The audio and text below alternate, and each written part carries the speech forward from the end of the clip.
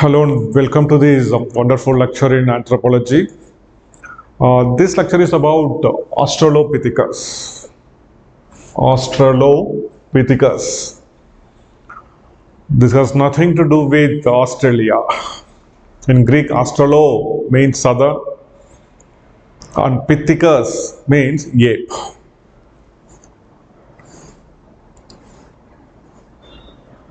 Australo means southern and Pithecus means ape. So Australopithecus means the southern ape, the ape from the southern hemisphere. Australopithecus includes a collection of hominid species. Hominid. We human beings belong to the family Hominidae and superfamily Hominidae. Okay? So Australopithecus includes a collection of hominid species which lived roughly between 4 to 2 million years. And it is considered that we human beings got evolved from or descended from the Australopithecus. That means Australopithecus were our human ancestor. They were our ancestors. So how we can prove that one ape which lived a few million years ago, how we assume that it is our ancestor? This is based on a number of anatomical similarities, a number of anatomical features. So about this later we will discuss in the phylogenetic position of Australopithecus. So these Australopithecus were bipedal. They were terrestrial and they had a large jaw meant for biting and chewing. And in this lecture, let us discuss about the following things. About the discovery of Australopithecus. The very famous discovery of this Thayung baby, a Thayung child. The discovery of Lucy, discovery of Eridae. Then let us discuss about the anatomical features of Australopithecus. Its anatomical descriptions. The cephalic features, post-cephalic features. Then the locomotion. As I told you earlier, Australopithecus were bipedal. They were terrestrial. But though they were bipedal, the way in which they walked on the earth was slightly different from the way in which we human beings used to walk.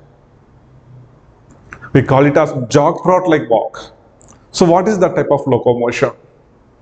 And then finally, the phylogenetic position of Australopithecus. So by phylogenetic position, we discuss how and why we place this group of fossils in the line of human evolution. So what are all the anatomical features which very clearly shows that yes, these fossils were or these hominids were in the line of human evolution. We descended from these fossils, from these apes. That we will discuss in the phylogenetic position of Australopithecus. And then and there, right, I will also be introducing you to a number of anatomical terms which are very much important in understanding these human ancestors, these primates. Okay, fine. So first let us discuss about the discovery of Australopithecus. In the year 1925, in fact, the year 1924 it happened. Few workers were working in a limestone quarry at a place called Thayung near Johannesburg in South Africa. They discovered one fossil of a small baby. And it went to a number of places, it was displayed at many places, and finally it reached Raymond Dart through his student. His student found it somewhere in a home, and she thought that yeah, this particular thing should be a very important fossil, and she brought it to Raymond Dart, the very famous paleoanthropologist who was then working among the number of fossils. It was the fossil of a small baby. Raymond Dart, he named this after studying it. After studying the anatomical features of the fossil thoroughly, in a matter of 4 months, he came to a conclusion that yes, this is a very important fossil and this should be our human ancestor. And he named this fossil as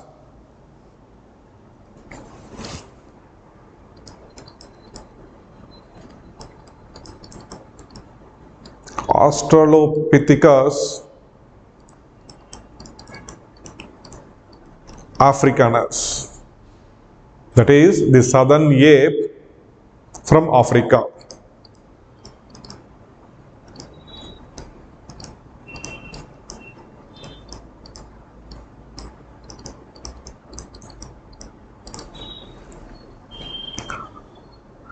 Then Raymond Dart, he published a number of papers about this Australopithecus africanus, and he assumed that Australopithecus africanus should be in the line of human evolution.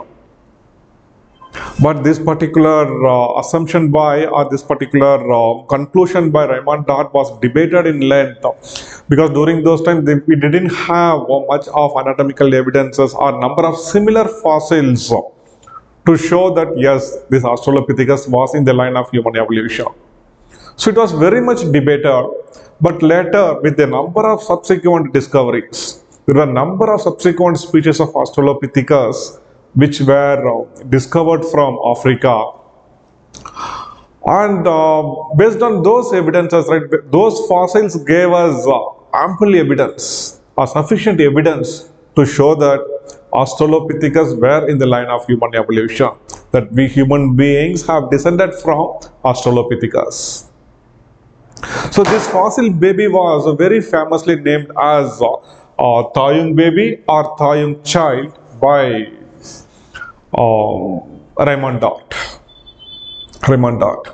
So the next important discovery, it happened some 10 years after the discovery of this Thayung baby.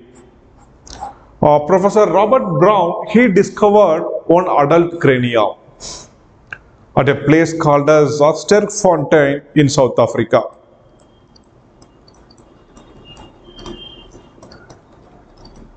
Sterkfontein in South Africa. So this is an adult fossil, but he managed to discover only some broken parts of the adult cranium. So what do you mean by cranium?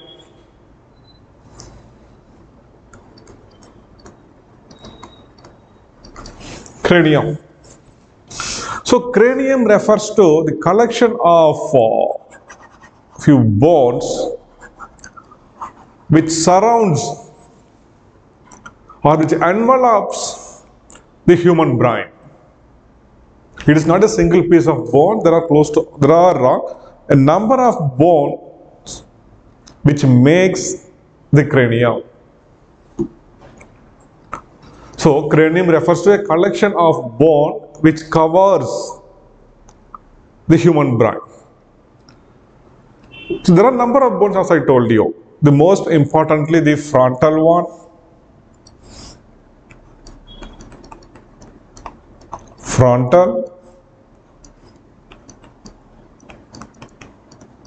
parietal,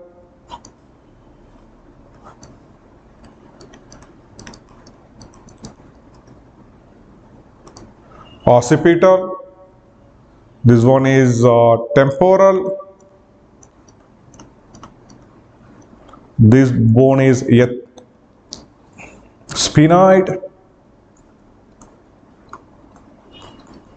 and this blue color one is the ethmoid.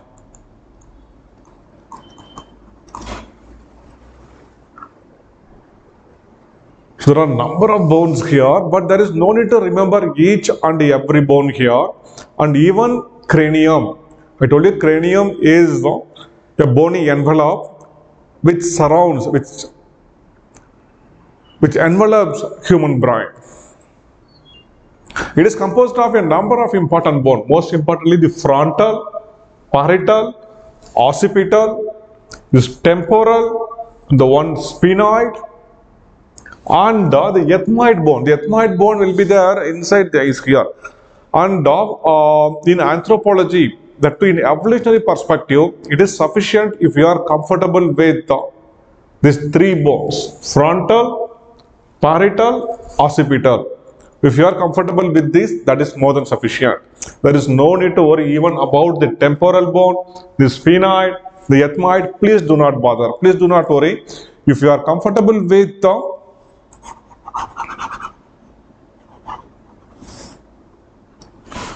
these three, it is sufficient: frontal, parietal, and occipital. Okay, so are you okay with the cranium, the term cranium? So cranium refers to a collection of bones which covers the human brain.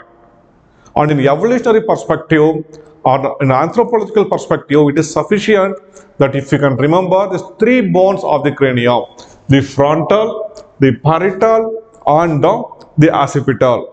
So do not bother much about the temporal bone here, the sphenoid, and the ethmoid bone. There is no need to worry about these bones. Okay.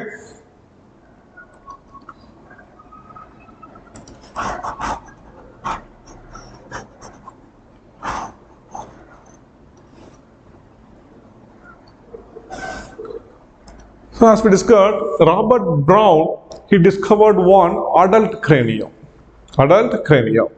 from Sterkfontein in South Africa. Then subsequently there were a number of other discoveries. Most importantly, the discovery of Lucy by Donald Johnson. Lucy is called as the mother of what we have called as grandmother.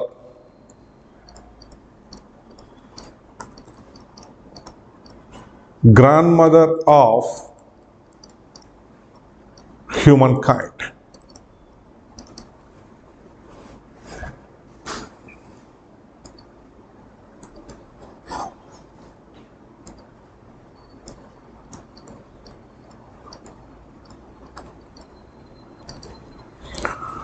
Grandmother of humankind.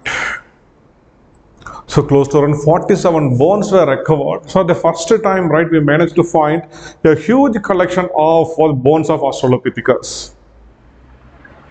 And in fact, Lucy was the first human ancestor in which we managed to find at least 40% of the skeletal remains.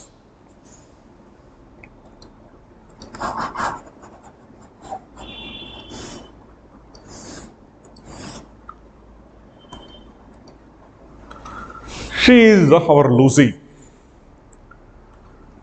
the grandmother of humankind. And why the name Lucy? So it was discovered in the year 1974, and so mainly in the Afar region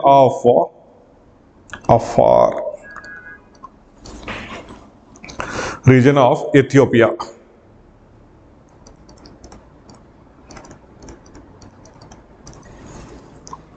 So it was during this time one song was very famous, sung by the rock band Beatles.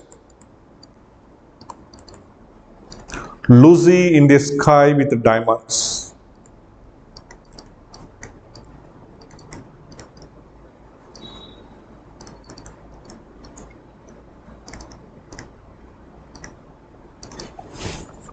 They used to play this song repeatedly in the tents, it seems. The Afar region of Ethiopia, where they were doing some excavation, or paleoanthropologists.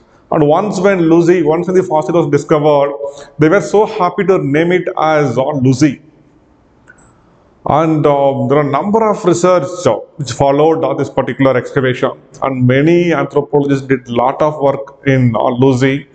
And we even managed to find that how Lucy died. So majority of the opinion says that Lucy died due to a fall from a tree. You don't know why she climbed the tree, and she fell from the tree and she died because of the injuries which she had sustained during the fall. Lucy. Then there was one more important discovery, that is, it was originally named as Australopithecus.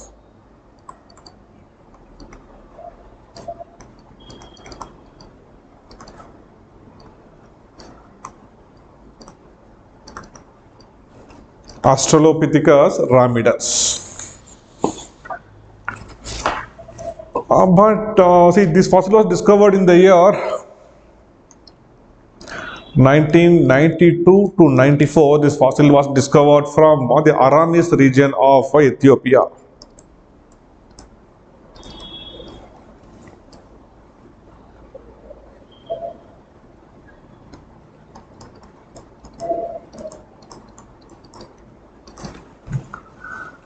But this fossil was slightly older, actually, some 5 million years old.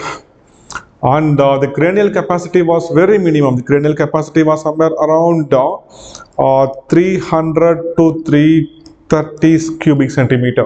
Cranial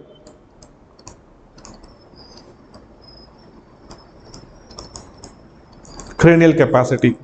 So by cranial capacity, we refer to the size of the cranium. We refer to the size of the cranium. So this is very small. For most of the other Australopithecus, right, cranial capacity used to be around 400 to 600 cc at least. 400 to 600 cc. But it is something unusually less. And there were some other differences also. As a result, right, within a matter of 2 or 3 years, Australopithecus ramidus was renamed as Eurypithecus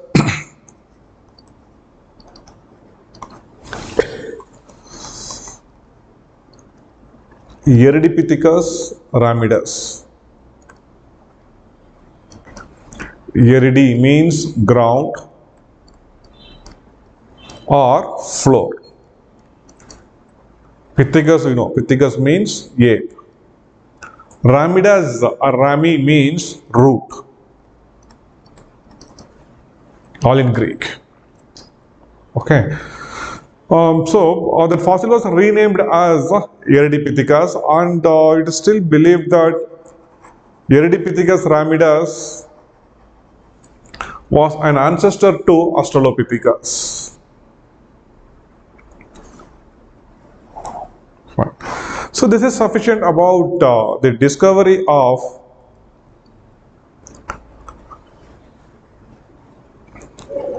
Australopithecus. Then now let us discuss about, or in the next lecture, let us discuss about the anatomical description of Australopithecus.